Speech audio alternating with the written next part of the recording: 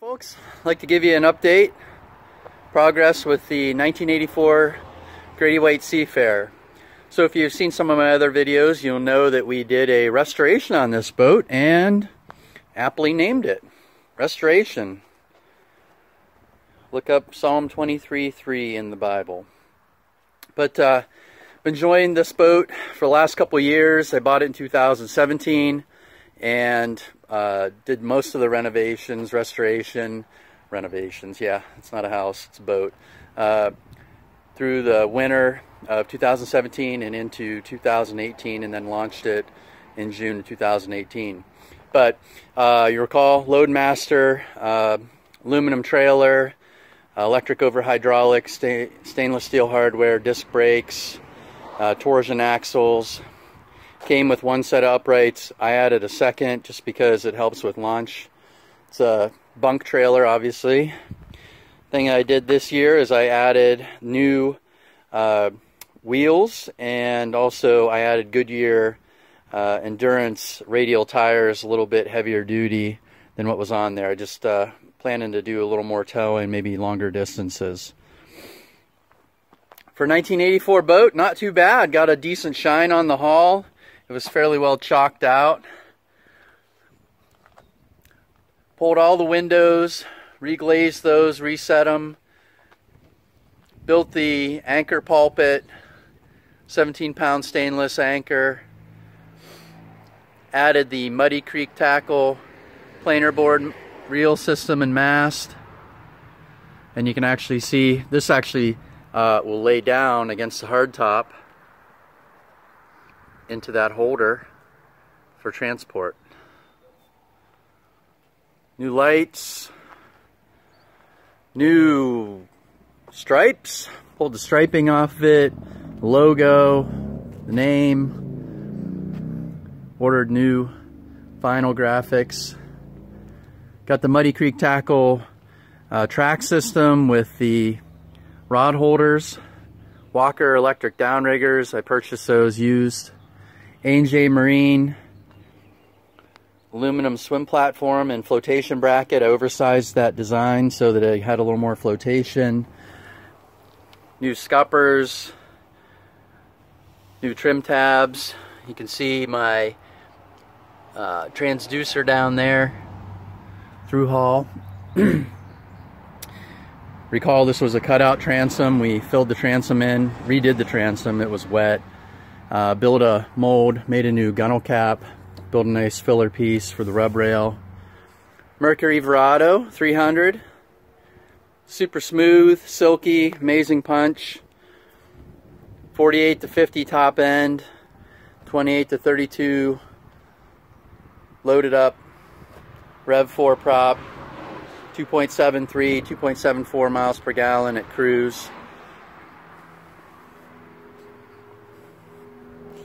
This year I added a fishhawk. There we get some chickens. There you go. This gives me temperature and speed at the surface, and I have a probe that clips in on my downrigger cable, and it gives me speed and temperature wherever I've got the downrigger set to. I added some more tulips to the rocket launcher system on the hardtop. New antenna, new electronics, new wiring. I added these tulips to the sides as well. Worked with a local machine shop. He fabricated me some clamp-ons. I use those for the nets primarily. Patrol on Lake Erie, so typically have a couple nets with us. Oh, I added the Lumatex, nice LED lighting for the cockpit. Not bad for a 1984 model.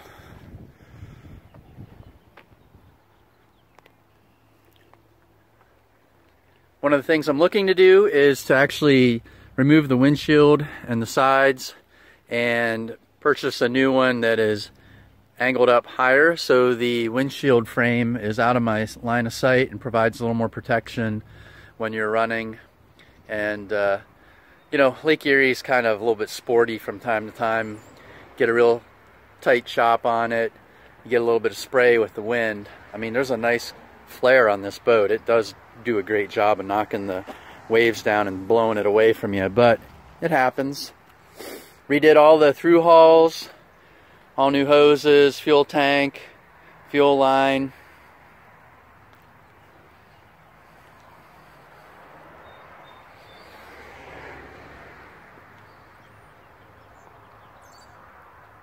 Look at the size of this cockpit.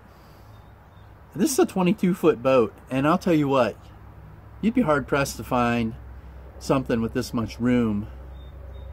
I've run 4 or 5 guys, 6 guys even on this boat. I put a cooler in there, and we troll 10 rods, and nobody's tripping over anybody. Just a ton of boat for a 22-footer. Let's get inside. All right, here you can see there used to be a fuel tank back here. We took and turned that into a hatch. You can see we built cabinets in the back. Nice little trough shelf there for putting lures and whatnot. Look at all that room. You can really fish out of this boat. Put new combing pads. There's my Dipsy diver holder that I made. Got my power steering back in that corner. Got my charging system over there. This opens up, nice little cabinet. Protects everything behind there. As I said, you've got this little trough. Makes it nice. Over on this side, I've got a mount that I built for my swim platform ladder. Down here, got our bilge pump, got our washdown pump. It's actually up underneath there, and then I've got my live well pump, something I just added this winter. Wanted to have a little live well, so I took this compartment. It's not huge, but gives me just a little bit of room. Batteries located here. Nice big storage compartment. Build a shelf, get the batteries up. Hold on 1 second. New tow rail, tow kick. Put all new access hatches, new speakers, new LED lighting. Just polish, you know, put some seal on here so it doesn't slam down. So it doesn't, you know, it's not the fiberglass on fiberglass. Yeah, and nice deep hold down in here. I put my bumpers down there and also my planer boards. Deck's nice and solid. My father fabricated these out of aluminum. So we've got our tackle storage on either side. And then we mounted our new helm chairs, new carpet, new shelves out of Cusa board, all new trim work. Took the door off, painted it. New partition. I wanted to go with something that wasn't just white. I liked having a little bit of contrast. New helm station, steering wheel, binnacle, new wire marine switch panel. This is my fish hawk. My Mercury Verado vessel view, new compass, Garmin. I just added a fan, new radio, new light. Let's take a quick peek down here. Cabin's pretty much the way it was. I cleaned it up a bit. Carpet's still, I give it a C rating. I kind of glued some of it back up. But also, hold on 1 second. New 12-volt DC circuit breaker panel. So I rewired the entire boat. Marine grade wiring, sized it appropriately, used the colors that you need for the different circuits, so you know, purple and blue and you know, brown and yellow, things of that nature. Kids like this area, you know, they can get out of the sun. Typically I'm storing a bunch of stuff in it. Got to do a little cleanup work on that right there. I've got a step that goes back in that area. It's nice, the seats actually swivel, and this one will go back and forth depending on whether you want to sit down or stand. Lots of room.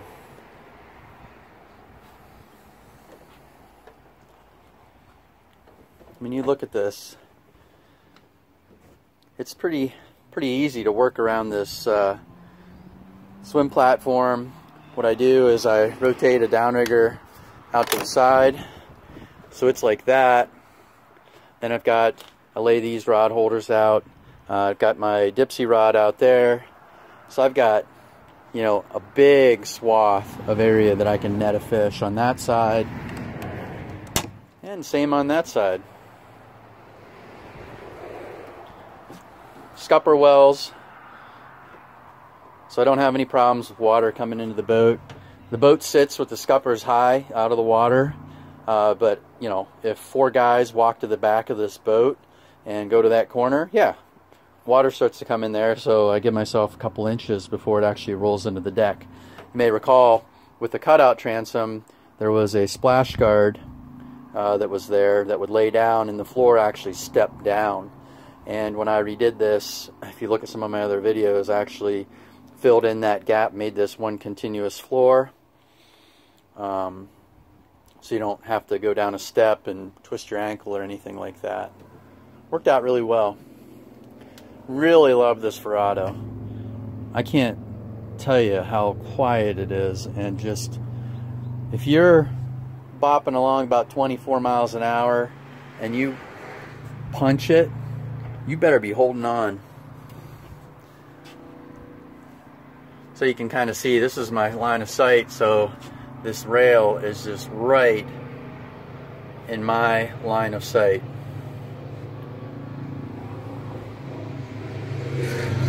So I've been playing around with bringing that up to, you know, an area where it's actually out of my, you know, the windshield would extend to where it's up into there, and provide a little more protection, and also keep me from having to look through the top rail. Got this nice fan. This is a marine fan. It's rated for outdoor use. It's very difficult to find those. It was, I think, $100 or something like that. Very happy with the Garmin.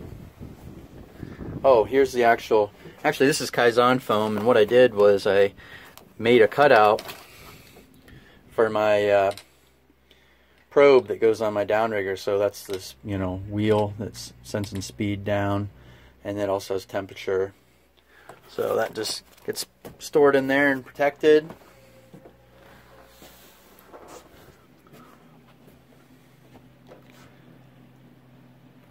I've got the canvas for the enclosure. Actually cleaned that up. It was in the garage, so I got that hanging out drying. Rolls up out of the way nicely.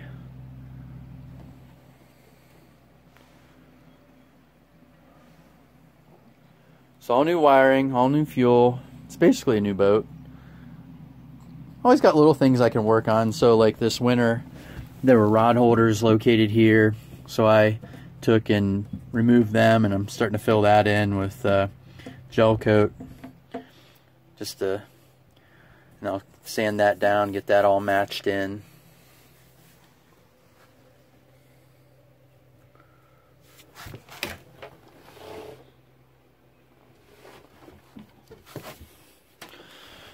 Got that stuck on there, so.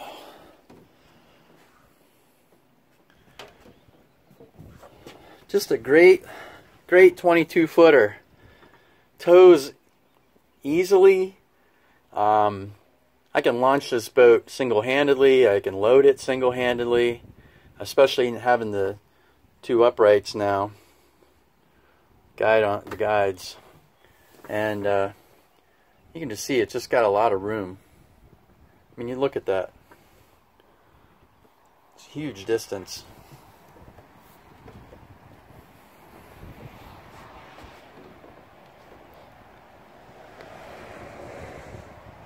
I was very fortunate to find a boat that had a hardtop on it.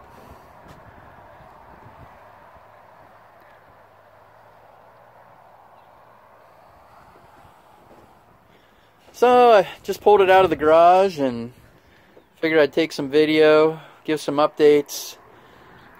Got to give it a scrub down. I spent some time this winter. You can actually see in my bag here, I got all the polishing compound all over the boat. But start putting stuff away and cleaning it, hose it out, get it ready to go.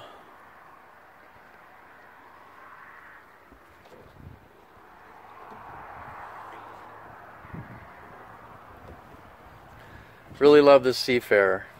Just can't tell you how tickled I am with it. I know she's old, very seaworthy, very reliable. I really appreciate you watching my videos. Hopefully you check out some of the work that was done to get it to this point, because it was almost a different boat back then, 2017. And my dad and I really had a good time. Well, sometimes when you're grinding fiberglass it wasn't great, but it was a great project to work on with my father, and we just really enjoy being out on this thing, and it's a blessing to me and my family for sure. Especially, you know, being out there with my dad and my grandfather and my son. It's just a great time. Thanks for watching.